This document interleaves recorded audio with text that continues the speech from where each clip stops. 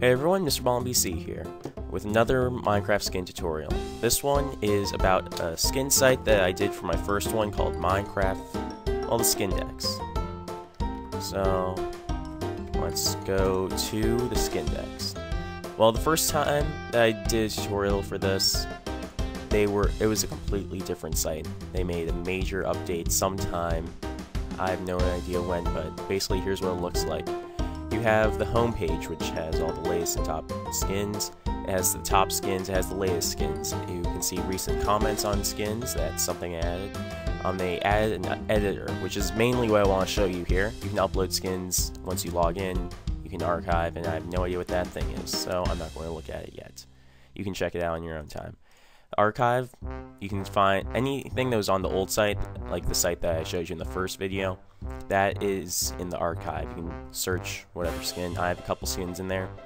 I mainly came here to show you the editor, but just to show you how to download things from this new site. It's pretty simple. Here, this thing shows you the background, what your skin will look like. You can turn around with the left click. You can upload it to Minecraft.net. You can download it to your computer. You can add it to Wardrobe. Wardrobe is something that you have to use when you sign up and log in. It basically saves the skin for you for future use. You can vote on it. It has no votes so far. You can log in to comment on it, like saying, "Oh, I love the skin," or you can change this and that. You can edit the skin. And what you can do, the editor, let me show you. Sorry, I'm going pretty quickly. It's just because I've done this 2 times before.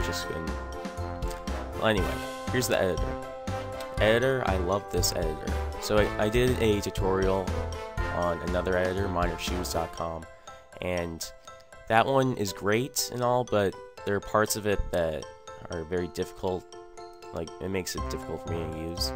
So, like, say, you know, I just want to edit this face. Like, pumpkin, great, but I kind of want to make it mine. One of the cool things about this, okay, so you can zoom in and out, move around with the left, just move it around like that. Now, one of the cool things is a grid here, so you can see right where it is. You can zoom in on it, and you can edit every last detail. So, move it around like this. Okay. Oops. You have to be careful about that. Make sure you click in the center, just so you can get exactly what you want. I want blue. Okay, so let me just do this. There we go. Go on the other side. Doesn't even matter really. There. Make sure you click away from the body so something like that doesn't happen. But of course you can always just undo it, which is an awesome feature that every editor should have. You can auto tone, not sure what that thing does.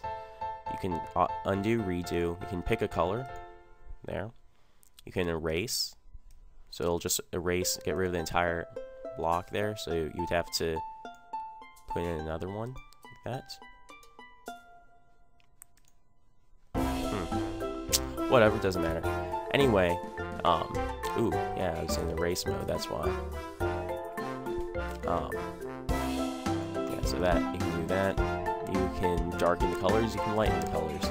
Now, the reason why I prefer this over Miner Shoes is because, on Miner Shoes, you could be trying to move around the character over on this side, and then you accidentally go over here to select a color, and next thing you know, you have a huge streak right across your entire character, which is always just a pain to deal with, especially if you have to like go to each arm and replace everything. But with this, because you can just remove the certain things, you can just do whatever you want to do with it. Oops, don't want to highlight. Now, see this thing, it has the helmet there, so you can edit the helmet that goes around. You can turn off and on the grid to see what your guy will look like. It also has these features here where you can change around to like see all different forms of your guy. You can log in to, you can sign up and log into this to upload it to the Skindex, and yours is included with the thousands upon thousands of skins that are there. Or you can download to your computer. It'll download to your whatever folder it downloads to, and then from there you can go to Minecraft.net, profile, and then upload your skin, change your skin, blah blah blah. You can upload an image from a skin from your computer and edit it here. So like you could download this default Steve skin, upload it to here. You can edit everything you want on it. Or if you already have a pre-made skin that you just want to touch up a few things on, you can also edit it here.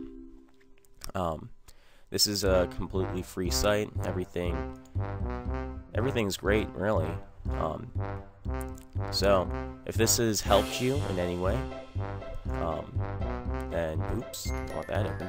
Yeah, so if this has helped you in any way, leave a like.